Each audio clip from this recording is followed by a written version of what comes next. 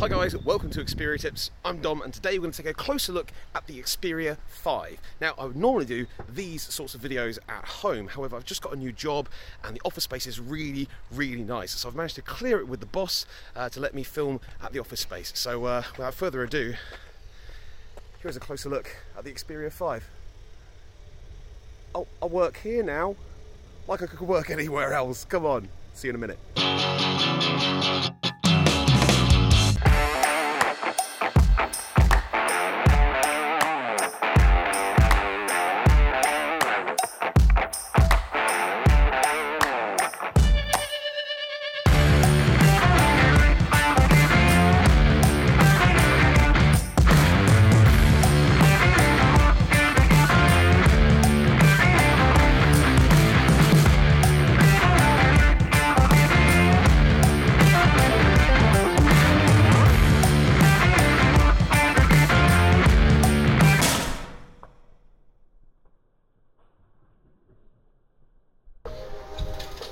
This is the Kando factory, where dreams come true.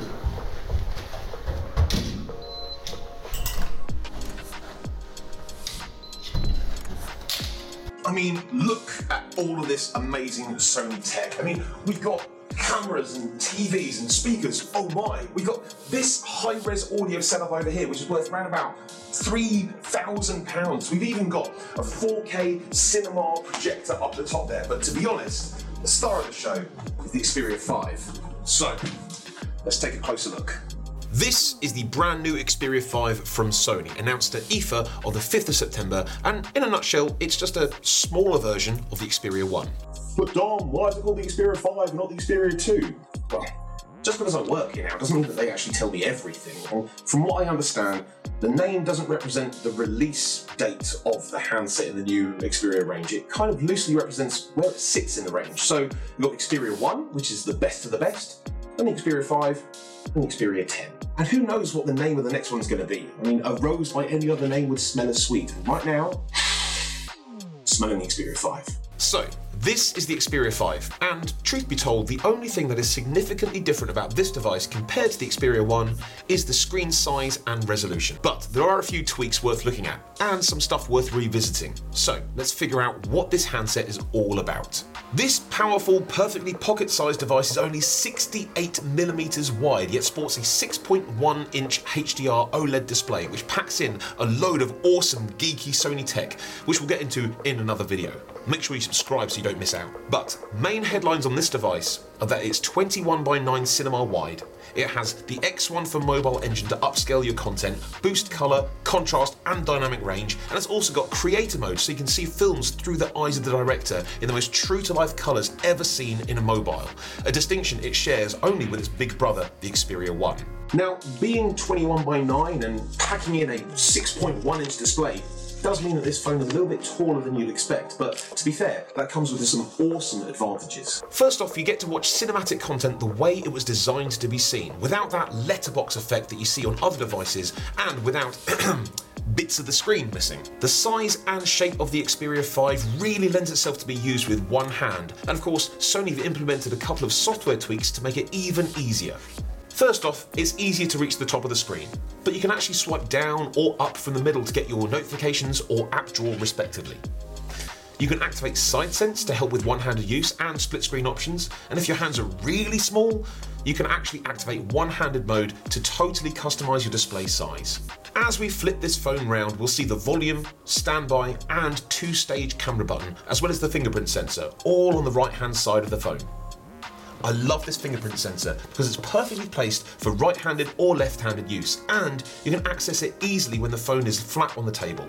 And round the back we're greeted with more Gorilla Glass 6 and Sony's extremely versatile triple camera system, consisting of a 26mm wide-angle lens, a 52mm 2x optical zoom, and a 16mm ultra-wide lens, as well as a cheeky little colour sensor at the top to ensure that white balance is always correct so you can capture the true-to-life colours.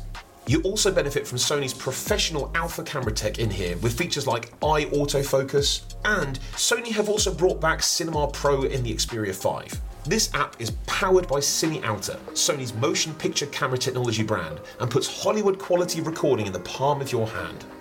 This is a returning feature from the Xperia 1, but there are a few additions to the software in the Xperia 5 which make your movie making workflow just a little bit easier. So stay tuned for that video and check out my previous video on all the ins and outs of what Cinema Pro is.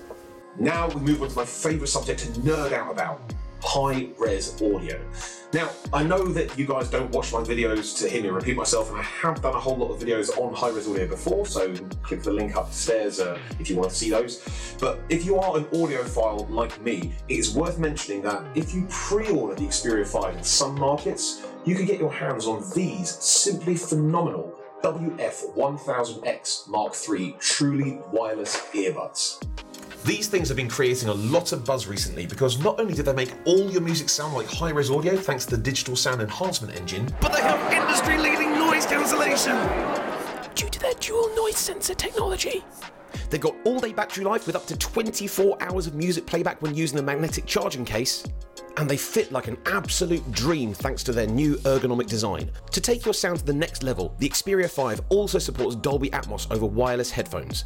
Perfect to pair with the pre-order headphones, and unlike other manufacturers, you actually have a full EQ in the Dolby settings, and Sony can add 3D surround sound to all of your content. So, there you have it, the Xperia 5. You get cinematic sound, a cinematic camera, and a cinematic screen that you get to carry around absolutely anywhere. And of course, if you pre-order this pocket or palm-sized powerhouse of a phone, you also get your hands on these amazing, truly wireless earbuds. Don't forget to like, follow and subscribe for more videos on the Xperia 5 coming very soon. You're shouting again! It's weird, I literally can't hear anything.